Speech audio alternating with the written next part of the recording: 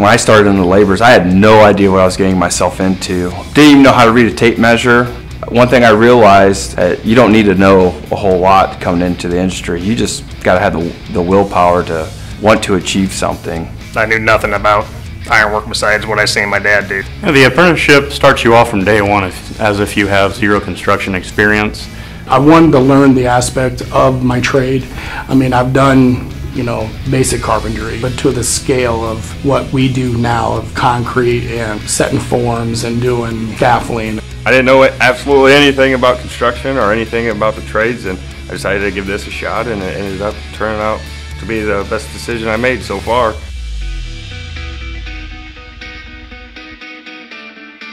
My foreman had to basically walk me through everything I was doing for the first time.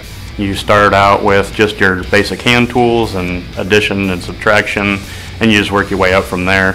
You know you're going home to your family every night. They preach safety, they teach safety, they give you certifications on safety, and they just teach you your trade, and you become a skilled journeyman at whatever you decide to do. A lot of book work, a lot of classwork. They show you the fundamentals. If you're going to do concrete, they're going to show you how to do the Simon forms and how they set them up and how you do everything like that. When you come in, you just make sure that you come in with open arms and a listening ear. Just be ready to learn. You just jump right in there. After my apprenticeship, I will definitely feel like I have the resources and proper training to be ready to be a journeyman and start my career in the construction industry.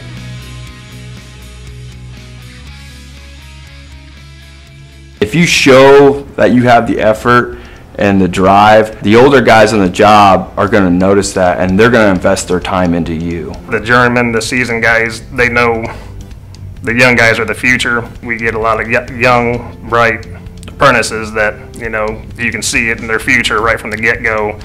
Some of them after 2 years of becoming a journeyman that they step up and have a company truck or whatever it is. The opportunities that I have starting at 19 is that I got to know the trade really early.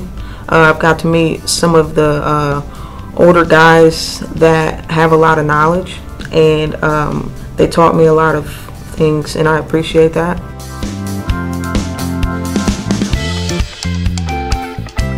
The pay is pretty good, phenomenal actually, and the benefits that come with the pay are extremely good, and very thankful for that. With retirement, it's probably one of the best. If you start young, you come out of high school, you do your 30 years or 40 years, and you can retire. You won't have to worry about money. Starting early helped my benefit package better. I have more of my pension and my retirement. One of the great benefits of coming out of the military and going into the apprenticeship for the carpenters is that I was able to still utilize my GI Bill. I was actually still making the same amount of money as a journeyman carpenter through the stipend of my GI Bill, which was very nice.